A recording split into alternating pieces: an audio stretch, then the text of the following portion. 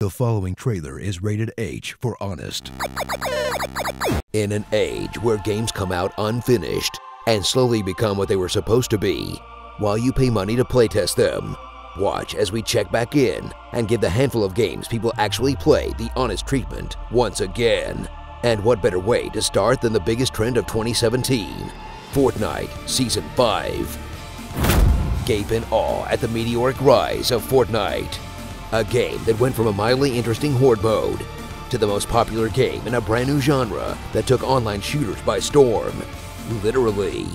That's carved its name into gaming history and transforming the brutality of the Battle Royale genre into a fun, cartoonish romp that's just cute enough not to scare your parents.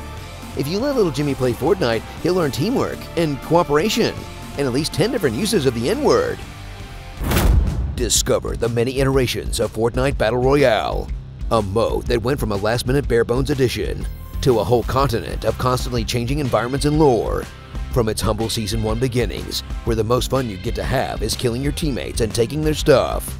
Season 2 that officially introduced their Dota 2-esque Battle Pass and created a whole generation of kids desperate to mine their parents for V-Bucks. Season 3, which expanded the map, item, and weapons pools, and added stages, challenges, and limited time modes to give the game some extra life. Season 4 that introduced new mechanics with jetpacks and low-gravity crystals and a shopping cart, none of which work as well as just shotgunning everyone in the face.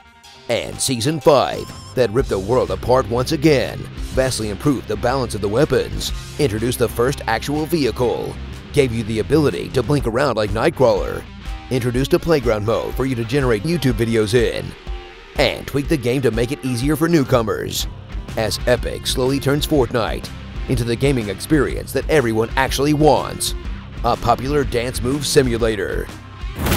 Ride the Fortnite fad today, as the game burrows itself into every facet of our culture and becomes so ubiquitous that it's getting banned from schools. Adults actually know what it is, and people get so obsessed that the World Health Organization decided to slap gaming disorder onto their official list of diseases, achieving a level of saturation unheard of since Minecraft, half because they released a pretty high-quality free mobile version, and half through the popularity of Ninja and the people that wish they were Ninja, as this former Counter-Strike pro, who acts like a Disney Channel character, had his blood replaced with Red Bull, breaks records on Twitch by snagging Drake away from his busy schedule of ignoring his secret children, to play games in front of 500,000 people with weirdos like Kim.com. Drake, I have a slurp for you. Until more and more celebrities start to get in on the action, starts to get tie-in movie endorsements, and even your grandma is talking about her KD ratio.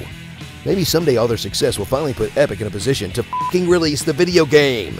Look, if you have 3.4 million players, maybe you're not exactly early access anymore.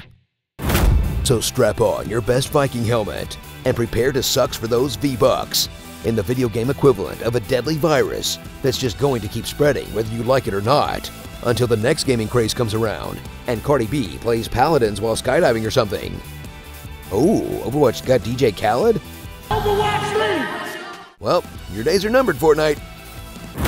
Starring Tron, Zelda, Sports Ball, Ginger Genocide, Skullomania, Watch Dogs, Game of Thrones, That's So Raven, Fully Kitsune'd Out, and Consumption, Dance Dance Demolition. Attention, if you or a loved one has been diagnosed with Ligma, you may be entitled to financial compensation. Please don't wait. Call now. Comment below on what you want me to read in my epic voice. The following trailer is rated H for hentai. Oh boy, I'm so hungry I could eat an Octorok. Books are dangerous. Play more video games. If I had the power of invisibility for a day, I'd use it to beat up a mime.